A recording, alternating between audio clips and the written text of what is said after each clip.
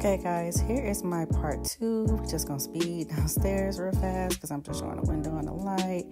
And so the first thing we're gonna do is we're gonna check out my what eventually ends up being like my husband's closet.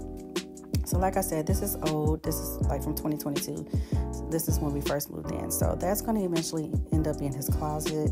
And then we're gonna go to that's the front door, and they have like a built-in kind of floor pad there. This is the powder bath, which is, it's kind of spacious. Then we're gonna go to the laundry room. Now, what's different about the laundry room is that we couldn't use our washer and dryer. We had to use theirs. And then you see that button there, that one, and then that one. That's the washer and the dryer button. I have to hit those buttons in order for the washer and the dryer to even work. So most of the time, I'm probably not supposed to do this, but I just leave them on because I wash all the time. I have all these kids.